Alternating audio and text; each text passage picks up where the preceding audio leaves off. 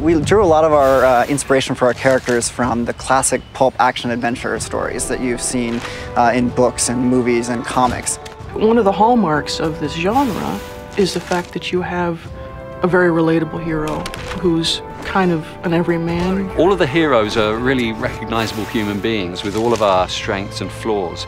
And we figured out that that was something very important for helping audiences connect with the character. This is finally it.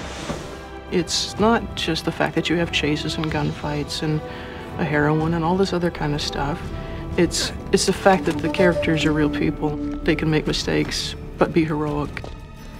Nathan Drake is our hero, and he's the kind of guy who knows how to handle himself in a tight situation. But he's really just a guy in a t-shirt who finds himself in a difficult situation and has to rely on his wits a lot to save the day.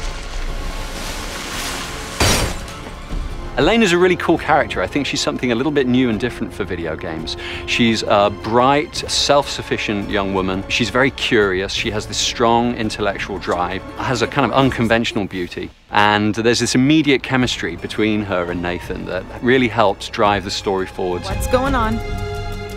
Pirates! Pirates? Then there's the character of Victor Sullivan. He's kind of that guy's guy adventurer. He's the consummate con man in a world of con men. There's nothing here, Nate. Let's just keep that between us. For the first time in Uncharted, we actually had to cast actors who had stage or TV or film experience because we were doing motion capture for all of our cinematic cutscenes. So we have real stage and film actors coming in, getting in the motion capture suit, recording their voice while they're acting out the scene, which I think is really important because you capture that moment rather than having them try to pantomime to some voice dialogue they've already recorded. The physicality that's demanded in doing motion capture and creating, you know, an action film, essentially, has been tricky. All the stunt work we have to do here, I mean, I go, is this my job? This is so much fun. But at the same time, the next day, I'm like, oh my word, I am so incredibly sore. Well, I think the coming together of film, stage, and video and games is happening right here on the mocap stage. I really stage things as if I was doing a play or a scene from a movie. I had no experience. I was flying by the seat of my pants the whole time, scared to death, and having a great time. You know, in front of a camera for film or for TV, you've got a set, and the other actors that are there with you are in their costumes. Here, you all look very silly. You look like you're wearing a wetsuit with dots on it. And so it really requires you to exercise your imagination even more. It's like the three of us have this treehouse that we built and we're doing missions, and it really makes you feel like you're on an adventure. I have a 7-year-old little boy who asked me, Dad, what do you do? And I said, well, do you remember when your buddy came over the other day and you guys ran around the backyard and the clubhouse became a pirate ship and you were jumping off? And he said, yeah. I said, that's what I do. The hell?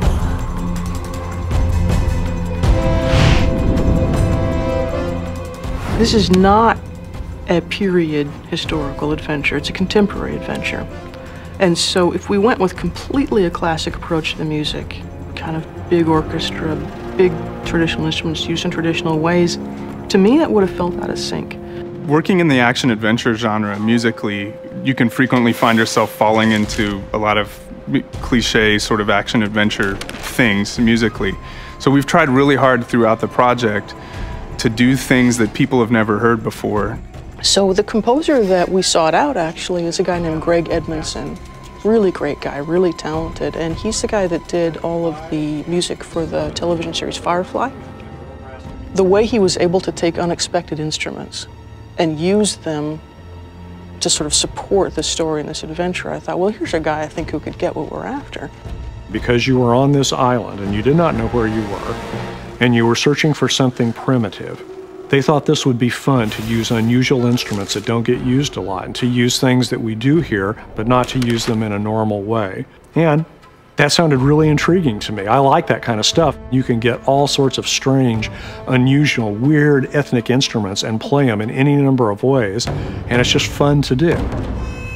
He left a lot of room in the music, and he infused a lot of rhythmic excitement into the music so that it's both engaging melodically and texturally, but it's also very malleable for us in post. We can shape it to the world and let the world breathe and let the sounds of the jungle come through.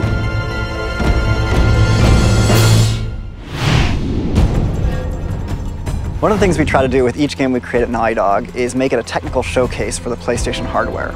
So we've got a team of the best engineers in the industry working on this game, and I think we're really going to set the bar for PlayStation 3. We wanted this game to be fun with a ton of different interactions, a ton of different mechanics, but at the same time, we wanted a really good story, to have Drake be a real guy, a character, somebody that I can play, that I can interact with. That was the goal, and that's what we accomplished. We've created a contemporary action adventure set in the real world. It's not a fantasy game, it's very much rooted in the reality that we all know. And yet, we really recapture all the romanticism in the original sense of telling a tale of heroic actions. So all of this stuff is really coming together to lend an incredible reality to our player character that I think audiences have really connected to. I think there's a huge value in going outside your comfort zone. You just don't go right to the obvious. Now, it makes everything much harder, but in the end, it's all worth it. Get something that people haven't seen before. I'll be damned. I'm most excited about how fun it is to play and how you just lose yourself in the environment and the world that we've created. You know, I mean, when you pick up that controller, it's really easy to have fun, to be powerful, and feel like you are the action hero.